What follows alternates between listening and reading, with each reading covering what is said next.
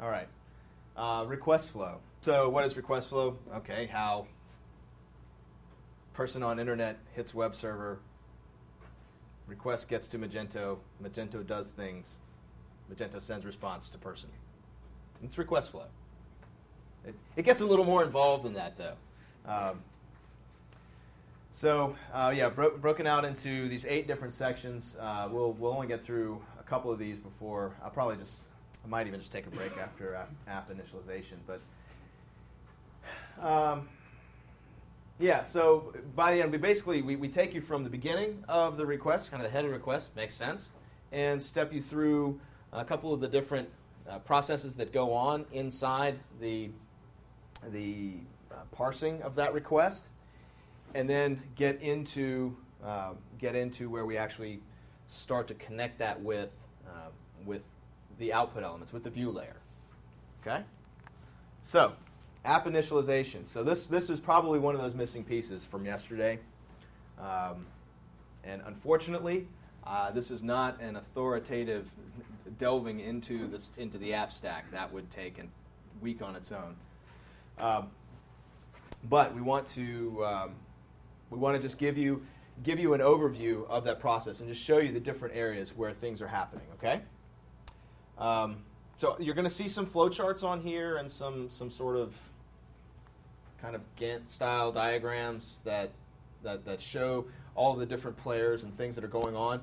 And I will go ahead and preface this with it. It's just that it's not essential. You could deliver someone's website to them and do it well without necessarily knowing all these components. But you're here for fundamentals of development, and this is one of the fundamental pieces. This is request getting to Magento, Magento sending output. So, Exhibit A. We start here, index.php. You recall yesterday we opened up this file and we looked, and in there was mage run. And we can pass in a store code and specify a certain store to run. So that's the mage class, so store run. Mage run calls app run. And that's Mage core model app. That's the Magento application. That's basically the heart. So we have to set up our essential basic configuration, and that there are a couple of methods that gather this information from configuration files, including local.xml. Now, once we have this basic information, then we can really build out the config object and initialize our modules. And then we have a couple of interesting things that happen here. So apply all updates. So that's a very cool one. That's actually those SQL migration files that you've seen in some modules. This is the first step where those some of those files are evaluated. So that's very, very early on in application and initialization. And of course, the interesting thing is if there is no configuration cached and there's been some version change and corresponding files that satisfy the migration parameters, this will apply them very early on in the request. There's also a related function called apply all data updates because there are kind of three, well, there's four, but I'll talk about two of these migration files. You have the install scripts, you have upgrade scripts, and then you have data upgrade scripts. And the only real thing with the data upgrade scripts is that they, at this point, it's further on down in the initialization, and we initialize the store object. So this can actually give us, if we have to do any kind of save any kind of scoped data via our install scripts or our upgrade scripts, we would actually do it using a data upgrade. So this is just sort of showing you the order that these methods are fired. All right, but the big things to be aware of are configuration is set up, initialize request object, which is important because that's how we interact with the request, and then dispatch to our routers. So this is the process where we get Magento started, and then after getting all of our configuration, become aware of all the routers and routes in our system. And that way we can start to match that request via configuration to some module in our system. Okay? That's really all this slide is about. So, oh, by the way, I should mention that the routing here is in the domain of the front controller. So we'll be talking about the front controller extensively in the next lesson. So most of us here seem to be pretty well versed in the internet and the World Wide Web. So these slides are just, of course, a quick overview. We're aware of this thing called the internet. The internet is not yet in the cloud, but I'm sure it will be. You'll have your hosting server and registrar, DNS server. These are all the things that kind of get a person to the website. So at the web server, the request hits the web server. The request is routed to index.php. Mage run is called. Mage run initializes the app via mage app run. For an analogous comparison, you have these configuration files for PHP. And in a similar way that these are part of the setup of the PHP environment, mage run triggers the setup of the environment for Magento.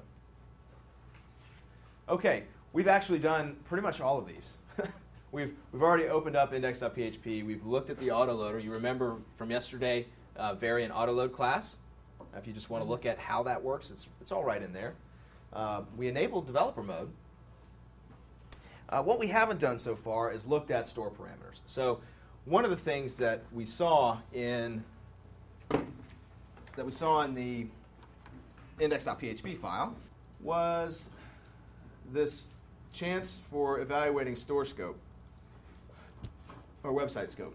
So we have run codes and run types. So here we're going to either run store or website. Default is store. What does this mean? Well, this means in a similar way that we set an environment variable for to enable developer mode, we could do a similar thing here. And again, htaccess, not the most ideal place to do it. You would prefer to do it up in your host config. But for example, if I wanted to specify a certain store, say I wanted to specify my German store as the one that I want to load. Well, I could, let's see, I could go into my htaccess file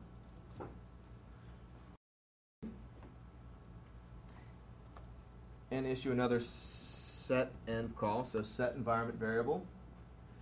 And what's my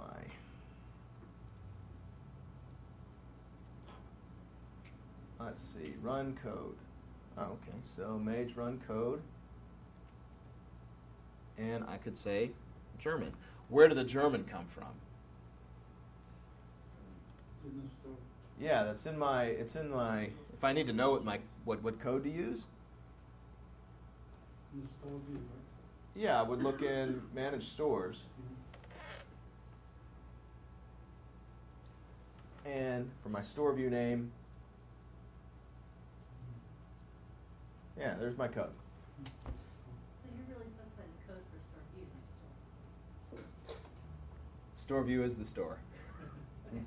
That's why we had to put in that entire slide and that note that we actually just recently added in, just to demonstrate that that's just the an unfortunate naming convention here.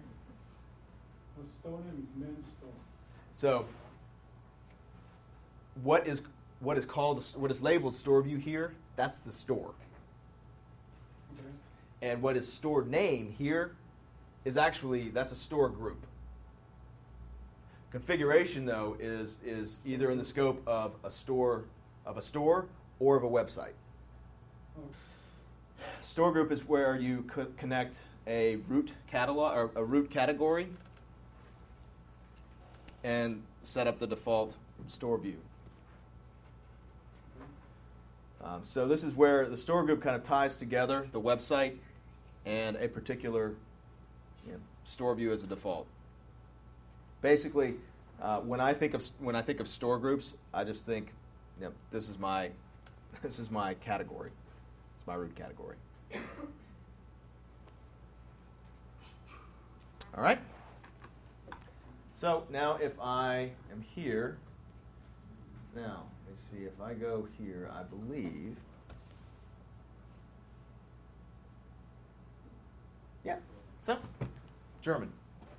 Whereas before, I was just loading the default code because I wasn't specifying anything, and the default was English. All right? Yay. Any questions? Okay. Let's take a little break.